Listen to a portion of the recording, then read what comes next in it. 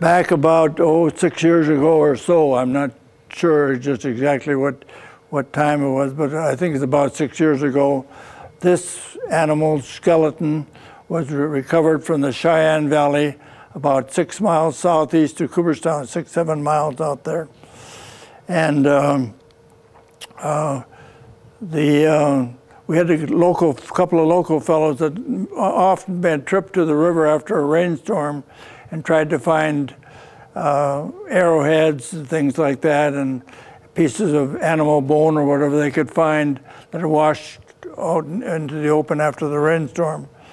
And then they discovered the nose of this animal sticking out of the shale, which was the type of soil that we have down there by the river, that shale. And when they realized that there were teeth connected to it, they stopped and immediately called the State Historical Society, and they sent a paleontologist out, and he looked it over and said, yes, you have discovered a Mosasaur, an animal that turned out to be 22.5 feet long. There was a skeleton of the whole thing there as they uncovered it from this shale. It was not hard to dig through the shale to get at it. They began by taking the head and shoulders of the Mosasaur and digging around it. As you can see the fellow digging over there, digging around the head of the Mosasaur. They wrapped it in burlap and then soaked it in plaster of Paris. And when that hardened, they used a tractor and lifted the whole thing out of the ground, put it on a truck and took it out to Bismarck, the State Historical Society building in Bismarck, State Museum. And there, along with the rest of the body, which would be mostly vertebrae, ribs, and the fins, and it's in Bismarck today. What we have here is just a plaster model that they made for us to put here in our museum. A plaster rib that was the exact size and a duplicate of what they have out there, and they also made a vertebrae that they included with this. These are in Bismarck today for those that want to go out to the State Museum and see the whole animal put back together again. And that came from Griggs County here, one of the most complete of all skeletons they have found, because all bone parts were there. But it was interesting to watch them work, because there were a number of cracks in the bones, and as they went along and dug it up, they had a bottle of glue and they filled all these cracks with glue to keep it from falling apart.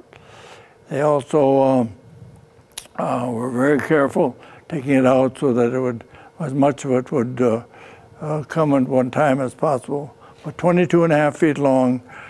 And about 3 years ago now, they also uncovered a second skeleton out in that area, and that was of an ocean turtle. And that turtle measured 8 or 9 feet across the shell, so it's huge. And that's in Bismarck as well. We don't have anything other than a picture of it perhaps here at the museum. People ask, how can an animal like this, it's an ocean animal, be here in North Dakota that's dry and no large bodies of water? But at one time, if we look at the map, such as we have back here, this ocean was open through the Gulf of Mexico, up through central United States, covering most or all of North Dakota, all the way up to the Gulf of, well, from the Gulf of Mexico there up to the North Pole and up to the area known as the Hudson Bay area. And so they just swam right through here. And when the water receded, they were trapped here. Eastern North Dakota, when I had geography, said that one time we were covered by Lake Agassiz, the eastern half of North Dakota.